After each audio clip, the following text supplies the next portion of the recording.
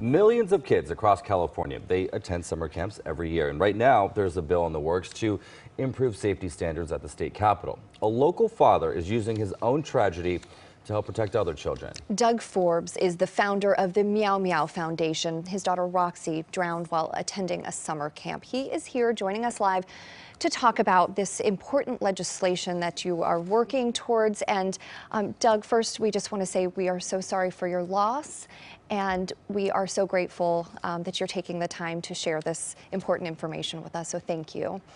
Well, thank you very much. And so tell us about the legislation to help develop safety standards for summer camps here in California. Well, you know, in the wake of my daughter's death, I realized that day camps are not regulated at all. There's no licensing requirement, there's no oversight, and overnight camps are scarcely regulated at best.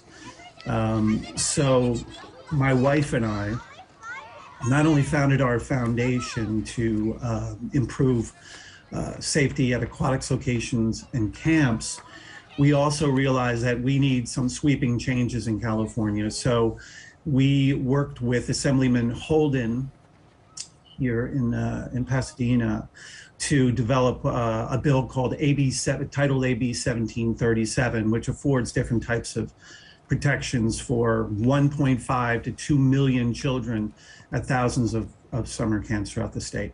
Yeah, and let's talk about, a lot of kids will be going to summer camps for this summer. So what should parents know before actually signing up for these summer camps? Well, I think it's really important that parents, first of all, realize that they're the boss. They're actually paying for these services.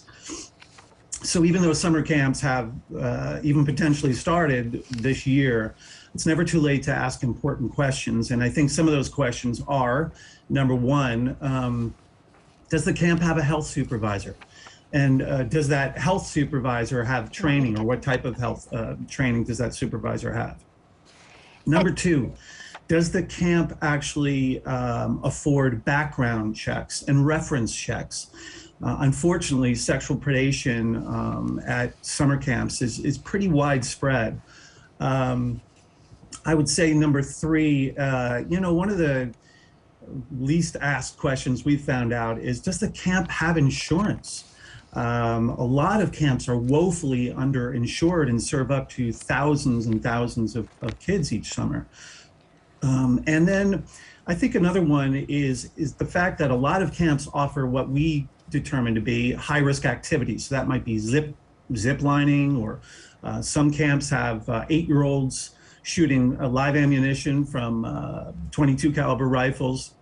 Of course, there's aquatics activities, etc. So these are risky, or zip lines, high ropes.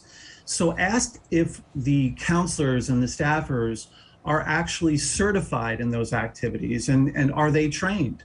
And then, I think overall, you want to get to know who the camp operators and counselors are. Do your own due diligence before you sign up.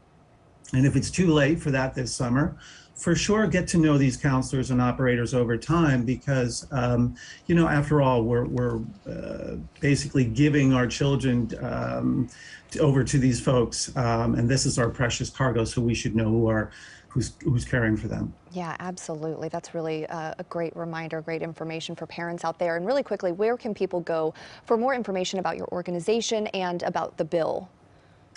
Sure. Well, they can find all that information at our website, frankly, which is Meow Meow, like the cat, Meow Meow Foundation.org. You could also look up AB 1737 Holden, that's who's carrying the bill, online. And if you Google that, you should be able to go right directly to the bill itself.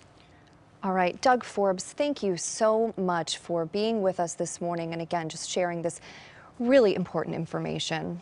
My pleasure. Thank you very much. Yeah, and we will also have this information we talked about on cbsla.com. Just click on Seen on TV.